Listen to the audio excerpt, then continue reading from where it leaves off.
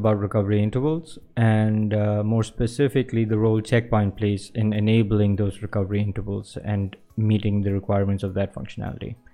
So in this video, we're basically going to cover a few different things. The first one being what is a recovery interval, what is a checkpoint, and why it is important. There are a couple of different ways that checkpoint gets used, so we're going to talk about the different ways, different types of checkpoint. There are again difference in terms of the functionality, so we're going to talk about the difference between a direct checkpoint and an indirect checkpoint. We'll also talk about when to change the values and where you can change them, and at the end I'll give you a link about where you can find more details about accelerated database recovery and why it is very similar to a car wash. Now, before we can get started, it's a good idea to recap some of the stuff that we already know. So when a database shuts down unexpectedly, it is important that when it comes back online, everything is consistent.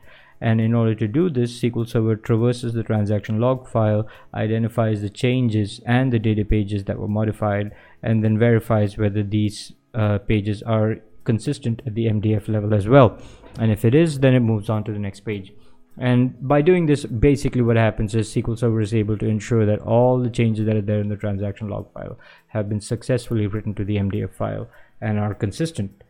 Having said that, the recovery interval doesn't really have much to do with the undo phase of this whole process. So when you do recovery, you have the analysis, the redo, and the undo. And recovery intervals and checkpoint really only have to do with the redo phase, where we are synchronizing the pages from the buffer pool into the disk so that when transaction log file is being traversed, most of the changes are already persisted on the disk. Undo, on the other hand, relates to removing the changes that have been made by an uncommitted transaction, and we could have a single transaction that's modified a very large number of pages. As a result, we end up in a situation where even though the redo completes quickly, the undo might take some amount of time. So let's talk about the recovery interval a little bit. Now, this is the definition that I've seen a lot of people use. It's the time taken for the database to come online after an unexpected shutdown, and that's not really the case. It is actually the trigger that is used to decide how frequently checkpoint will run. And when checkpoint runs, it'll move the dirty pages to the disk, and that in turn will try to control the amount of time that SQL Server spends in the redo phase of recovery. Now, there are certain other aspects to it as well about how the redo phase works, but we'll get into that later on. Obviously, there are two different types of recovery intervals, which I think for the most part a lot of people are not really aware, so we'll get into that next. Now, before we can do that, let's talk about checkpoint. Now, checkpoint is basically the process that writes the dirty pages from the buffer pool to the disk, and by doing this, it basically ensures that most of the changes that you will find in the transaction log file are already present in the MDF file, and the transaction log file can just quickly go forward in the redo phase.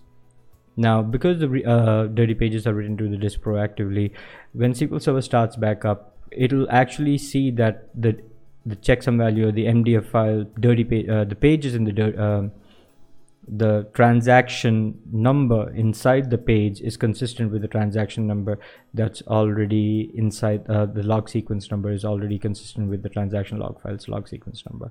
And that's kind of where SQL Server goes through the redo phase. It looks at the log sequence number inside the page, it looks at the log sequence number in the transaction log, and if it finds that the log sequence number in the transaction log matches the log sequence number of the page, it knows that they are in sync and it can just move on.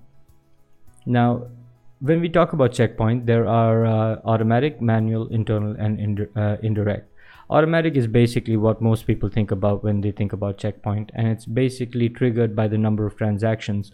So what happens is SQL Server, when you set the server property for recovery interval, has a threshold where you say 1 minute, and SQL Server tries to figure out how many transactions it can successfully redo within 1 minute, and then based on that, when a certain threshold of transactions is reached, checkpoint runs and pushes the dirty pages or all the pages from that transaction from the buffer pool into the RAM. A manual checkpoint is where you type in the word checkpoint in Management Studio and you press F5, and that basically triggers a checkpoint on its own without really waiting for a number of transactions, etc. The other one is internal, where certain database processes like backup, snapshot require a consistent copy of the MDF file, and therefore checkpoint will be running internally before the backup, etc. starts off. Now, the really important one in this whole process is the indirect checkpoints, which actually behaves totally different from the other ones that we've mentioned so far. And that's because the indirect checkpoint really uses the number of dirty pages, not the transactions. And this gives us a far more consistent behavior as far as redo phase is concerned, because you could have one transaction that's modified a very large number of pages, but because it's just the one transaction, checkpoint might not necessarily run for the previous cases that we mentioned.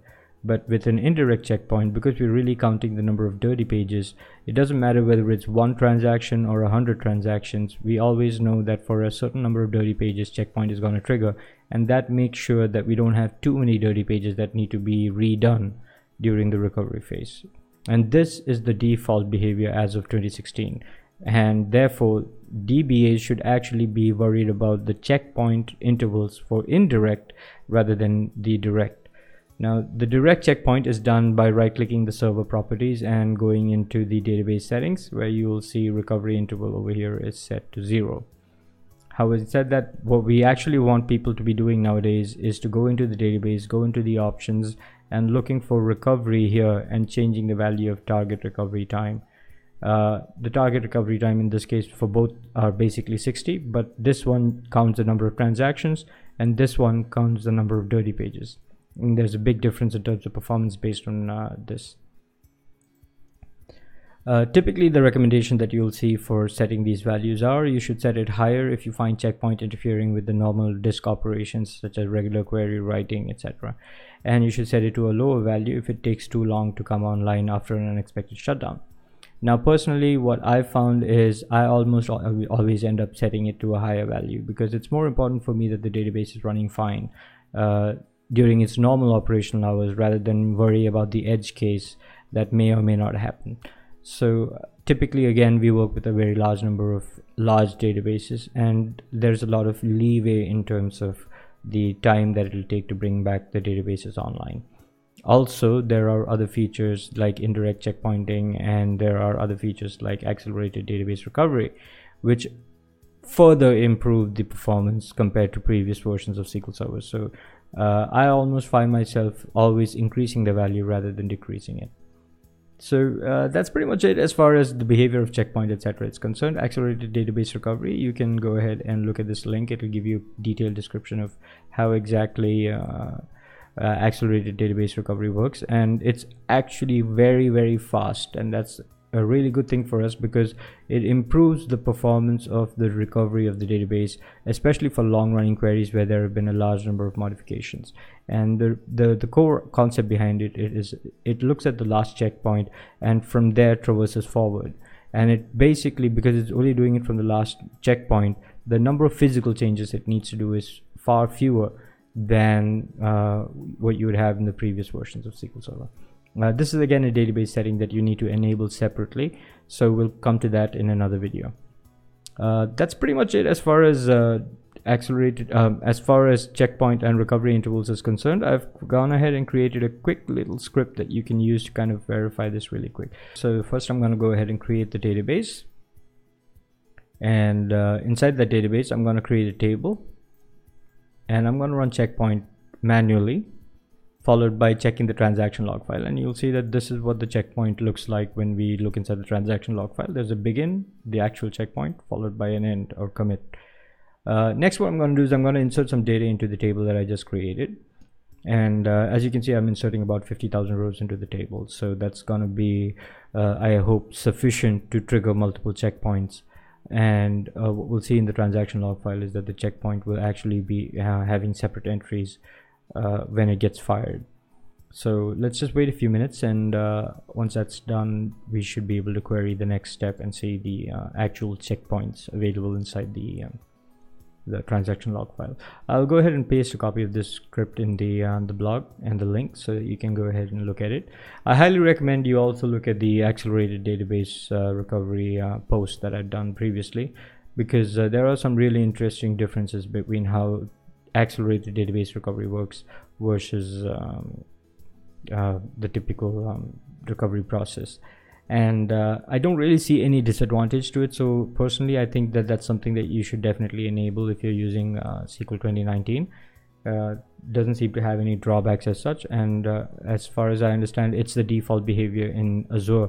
So any database created in Azure basically has accelerated database recovery enabled by default.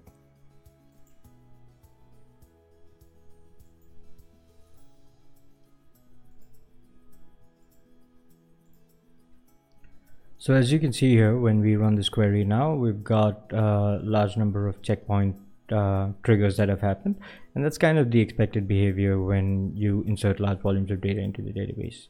So that's pretty much it as far as this video is concerned. I hope you've got a better understanding of how checkpoint and recovery interval plays a role in bringing the database online after an unexpected shutdown. I hope you've enjoyed this video, and thank you for watching.